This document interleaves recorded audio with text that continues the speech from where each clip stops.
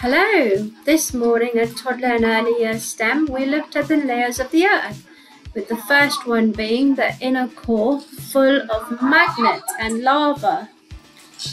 We also looked at continents and how many people live on each continent and how many continents there were. We enjoyed exploring a little bit about the continents, which was quite a lot of fun. Oh, that's brilliant. And are you then? I am Asian. Okay, what about you? I'm Australian.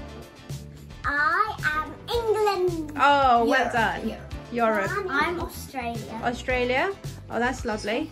After discussing how gravity can keep people and continents down on the ground, we then looked at the layers of the Earth in greater detail.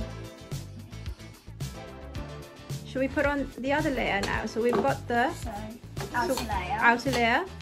And then that's the outer. That's would that be, what layer would that be? Like a mantle. Mantle, yeah. Mantle. So Mantle. that's our mantle, and then after the mantle we have the sea. Yes. And then we've got lots of green, haven't we? Green. Land. Yes, lots of green. So we've got lots and lots of green. So that's all our land and our trees. We then looked at each layer in greater detail, starting with the sea. Oh, yay! This is cool. So we've got our rain, lots of rain, and now we've got a rainbow. Oh wow, look at that rainbow. We all know that after every rain, there comes a rainbow. Yes, and why does that happen, do you know? It happens because when it's raining, the light reflects off of the rain. Yes, the raindrops, yes. Which causes the burst of colour that we know as the rainbow. Yes.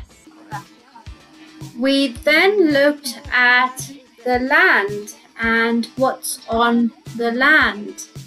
And we had fun creating a forest of rosemary and a town. Yes. Got a little town. And what is it that keeps it all together? What's the main thing that keeps it all together? Is it land? The gravity. Absolutely, it's the gravity. Inner core. Yes. Outer core. Mantle. Mantle, yes. Sea. Yes. And the final one, which is known as our land. Land. Yes. Absolutely. Very well done. Next week we'll be looking at the layers of the sea. Thank you for watching. Goodbye.